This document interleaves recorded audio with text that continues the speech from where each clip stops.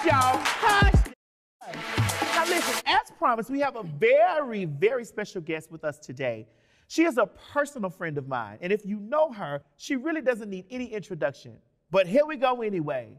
She's a Grammy-nominated singer, an Emmy-nominated TV personality, and now you can go ahead and add actor to my sister's resume because my girl is killing it on the big screen too.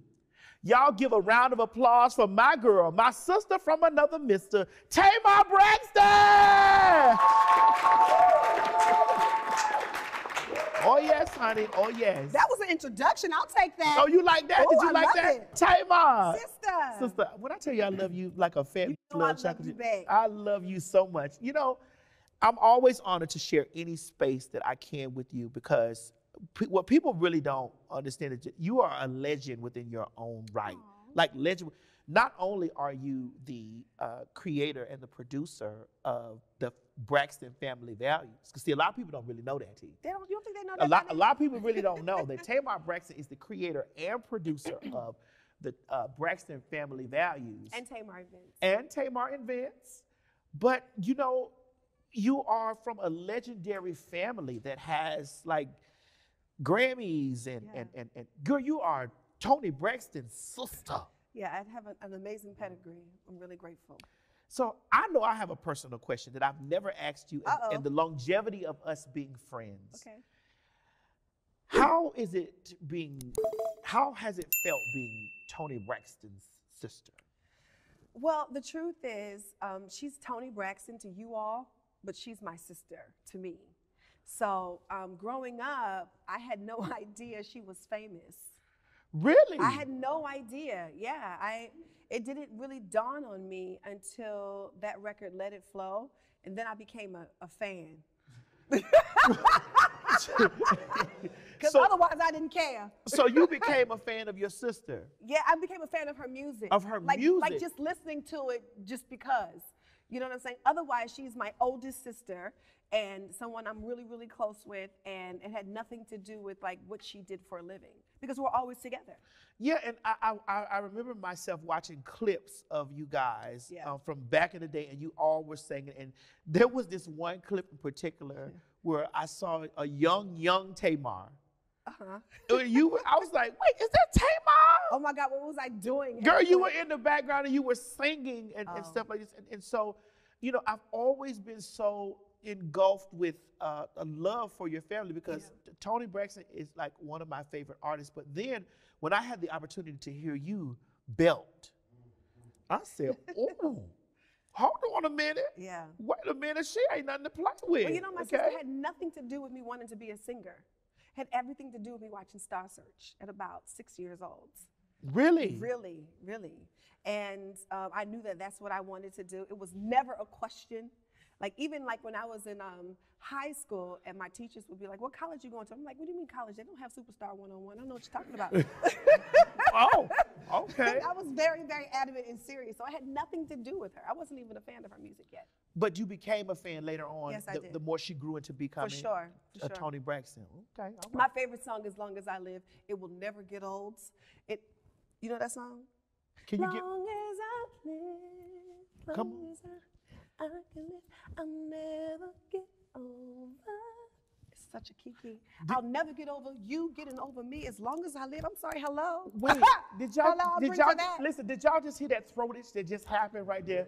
That's not my song. It was a very small throatage that just happened, you know. It's not my song. But I like the way you just gave me that rendition of it. Ooh, that just made me want to fall in love for a second. Really? Yeah. You want to fall in love? Yeah, we'll talk about that soon. We'll talk about it. But listen, Tamar, I really want to ask you a few questions that's been like pondering in my spirit. I want to know how you really, really are doing because the past 2 years, or the past few years have been really kind of like roller coaster-ish for you. So how, as my sister, in front of all these large audience of people watching, how are you really doing?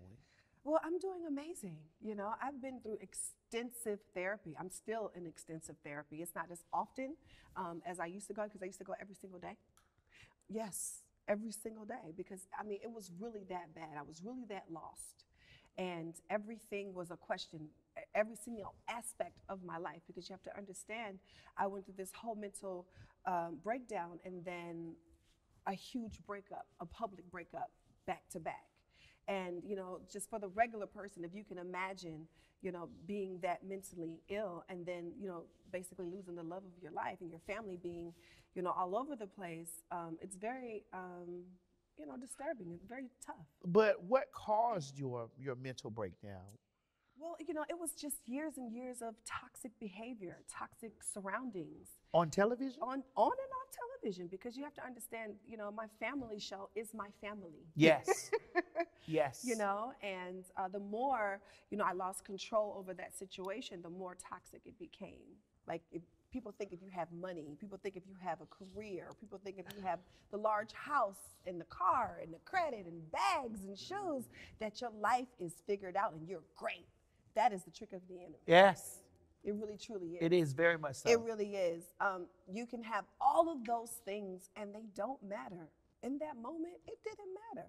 My bags and my shoes were all over the room. I could care less. Where was I going? Where was I going? Where was I wearing them to? Well, you look great now. Thank you. And you're glowing. And I'm doing great. And I feel great. I feel the best that I've ever felt in a long time. I want you to really elaborate a little bit more Well, on when that. we're growing up, we fall under the doctrine and the teachings of our grandparents or our aunties and our mother and father and whatever they've been taught or whatever they know. But, you know, not until I was, you know, down on my face by myself, broken and bruised, did I find God. I didn't find God in the church. I found him at home with nothing. Yeah. And, you know, I had to meet him on my level. You know what I'm saying? So I didn't meet him the traditional in church shouting on my knee. No, I didn't. Like, I was at my lowest point, and I heard him speak to me, and we started to have a conversation, and that's where I found him. So Nowhere. after he told you to get up, Yeah. what was your next step? Oh, I got up because it felt like a granddaddy, a grandmother, an auntie, a mother. It was very authoritative. And I don't think I've ever told anyone this. Come on, but tell us. It broke me down. Like, it's almost like the water. I know it sounds weird. It's almost like the water was like singing or like worshiping, or I can't really put it into words. But I knew that, you know, it was time to stop the shenanigans and just But Tamar, trust. what shenanigans were you doing? Was it a facade? No, the shenanigans that I have it all figured out and that I didn't need help and that I had enough help. That part. Got it. Yeah. I got it. Yeah, and then I got really, really serious about my mental health, about, you know, going into counseling and, you know, about God. Yeah. And about myself. Now listen, you've talked a lot about somebody losing you and if they lost and like, honey, put a ring on all this stuff. So give me the tea. Oh, it's a lot of tea. Are you actually seeing someone right I'm now? not. So you're single? Single, super single, which sucks because I'm an amazing partner. Yeah. You know, a lot of ladies don't like to agree with me, but I don't aspire to be an alpha female. Hi, ladies and gentlemen, I am an alpha person. No, I don't want to be that. Ladies and gentlemen, don't. I'm an alpha TS. Well, okay? let me explain to you why. I enjoy cooking and cleaning and being there for my man and coming home from the office or coming home from being in my creative space and having this important role that somebody really appreciates. Sister, that's a lot. No, I really enjoy it. Sister, that's a lot. I enjoy it. I know you might enjoy it, but that is a lot to do. I think that the only person that needs to be submitted to is someone that's worth being submitted to. Oh, come on with the Holy Spirit. Yes. Hello. I'm not saying for somebody that don't appreciate me, that's why I'm in the position that I'm in. Right. Okay. So how would someone special get your attention? I'm old school. You know what I'm saying? I don't know if you like me unless you give me some money. How do I know? How do I know you like me if you don't send me a gift or give me some money? How? I can tell that you've been around the girls, honey, by your proper use of our lingo. Since the 7th grade. So in order for us to get like the proper terms, this is why we're gonna play the Queen's English. So Yay. I'm gonna let me get my cards here. Hold on, y'all. Y'all know we still trying to get it professional and trying to get it right. All right. And we've been drinking a lot, honey. In the afternoon. In the afternoon. Here's how to play. I have some flashcards here with common expressions from the community. We'll take turns giving each other a word or a phrase along with a scenario for the other to use properly in a sentence. All right. Here's the term that we're going to start out with. For filth. Oh. And you got to use for filth. For filth. Describing that. Like, let me think of a good person. You know how to do this. Your hairstylist beat your hair for filth. Yes! That's how it works. That's it. That's how that goes. All right, come on. All right. Okay. All right, the next term that we have is yes, God. So a fine brother walks by smelling good and he is dressed to the nines. Holiness. Use that in a sentence. Girl. Give it to me. I had seen this fine Nigerian man walking past. And I just knew that he was carrying something, okay? And I was like, oh, yes, God. Yes, that's how you use yes, God in a sentence. Yes, God. Okay. No. All right. Okay. Now, the next term that we have is, it's giving me very much so. Oh.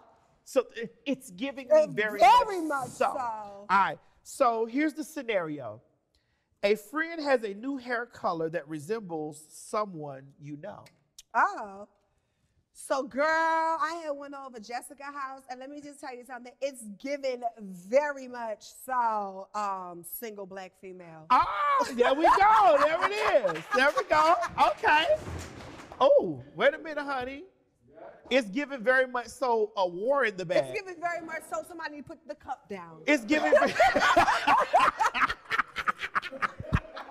All right. Well, that was the last term that we had. All right, now, Maddie, I have a game for you. This is a little bit of trivia. Okay, come on. It's a little bit different. Child, I'm nervous. Let me take a sip. I am going to give you a term or phrase, like a scenario, and you got to tell me what that is.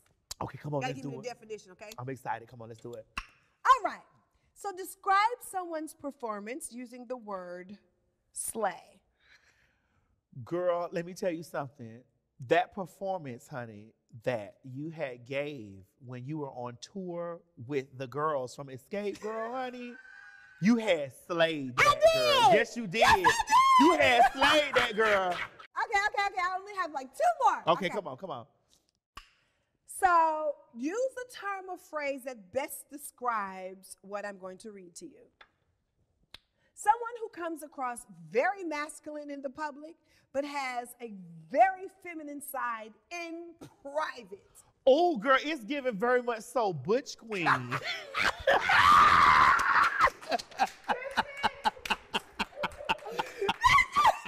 Ooh, I can't wait for the last one. What's the last one? Okay, one last one. Use the term or the phrase that best describe what I'm reading. Okay, come on. The head of the squad or the group, usually the matriarch figure of a bunch. I'm gonna give you some twerking, whistling music. Yeah. Okay.